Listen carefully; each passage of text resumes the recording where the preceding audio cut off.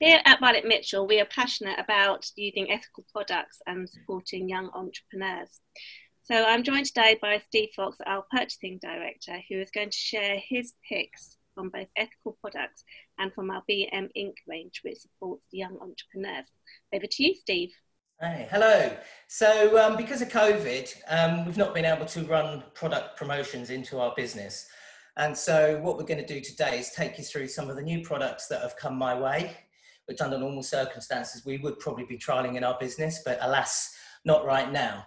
So I've got a couple of sort of energy drinks to introduce you to first. The first product I want to introduce you to is Dragon Drink, and it's a turmeric-infused energy drink with added electrolytes, botanical extracts and vitamins.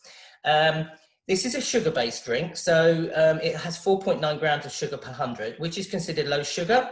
But you know, if you're wanting to avoid the carbs, then this will not fit that. But there's one big thing it does do.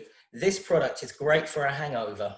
Okay, so it plays quite an important part in my life for those of you that know me. Okay, so it does what it says on the tin. So no more flat Coke and Walker's Worcester sauce crisp, which is the other cure apparently.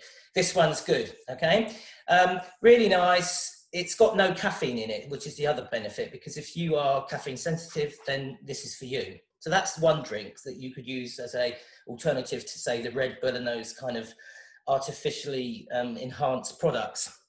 The other product is called Virtue. Very nice packaging. And it's a Yerta Métis. Comes in 2 flavors, strawberry and lime. This does contain caffeine, but it contains no sugar. So, oops, nearly lost that one then. Oh. So I used to use, in the days when I was a gym bunny, which are mercifully behind me now, I used to use, this would be my drink in the mornings when I was trying to motivate myself to go and do 100 squat thrusts or some other ridiculous thing. And this would just give you that little kick. So what it does is, as I say, it gives you energy, but no carbs. So again, works out well. So those are the two interesting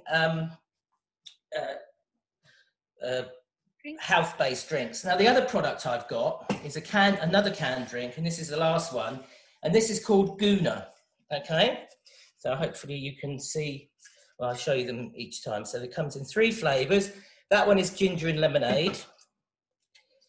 This one is pink lemonade, raspberry lemonade rather, called Pink Punk. So it's all terribly trendy. And then the third one is lemon and mint. Okay.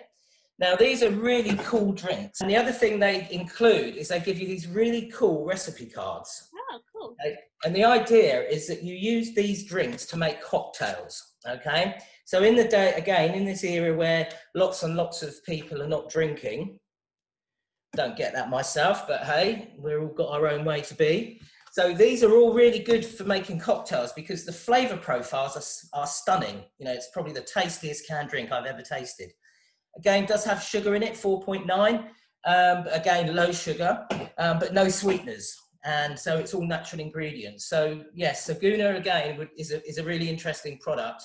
Would definitely be good for having use for even, hospitality type businesses where clients want alcohol free, and it's really good. One other product, alcohol-free, which I can't believe I've got in my house, but it's a bottle of Cotswolds No. 1, which is an alcohol-free spirit. Ooh. I know. Anyway, I've given this a try because it's rare that I would drink an alcohol-free spirit myself, but I have got friends who strangely like to drink alcohol-free spirits. And over the last 2 or 3 years, I've really tried some really dodgy, poor quality product. But actually, this one isn't bad. So I'm just going to, what they tell you to do is they tell you to take a measure of the product. So in my house, I use this, okay? The top one is a double measure and the bottom one is a single measure. I've never used the bottom one ever, okay? So it's standard practice in my house to have a double measure. So I'm going to pour a double measure in. Oops, spilt it a bit then. Glad it's not gin. That would be a terrible waste. I feel like Fanny Craddock now doing her cookery program. And then, so the garnish is pink grapefruit. So I'm then just going to add a little bit of ice. Got to have ice with it. I'll do it singly. So, right. And then, of course, my old faithful, a bit of Fever Tree light tonic. I've bought pallet loads of this stuff since it came out. And for me, it's great because this is really low sugar and it doesn't override the taste of the gin, which is all important. So I'm going to pour that in now. And of course, you can make this into a cocktail as well, okay? I think the way they describe it is they say that the product has notes of juniper, lemon and coriander. So that's Cotswolds #1. Quite well priced, 25 quid, but then it hasn't got any alcohol duty on it, which is worth about 8 quid a bottle, I'm told. So, actually, cheers. Cheers. I feel I'm missing out now. And you know what? It actually tastes all right. You know, if I was out with a group of people and you're having this, you're not feeling like you're missing out, I think, which is the whole point, that you know, if everybody else is on a gin and tonic and you're on this one. Yeah. I mean, if I could learn to drink this all the time, you know, I wouldn't need the dragon, would I? But anyway, unlikely to happen. So that's the alcohol-free spirit product. Okay.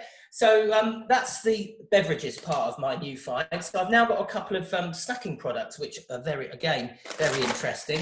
So this product is called Chicas, okay?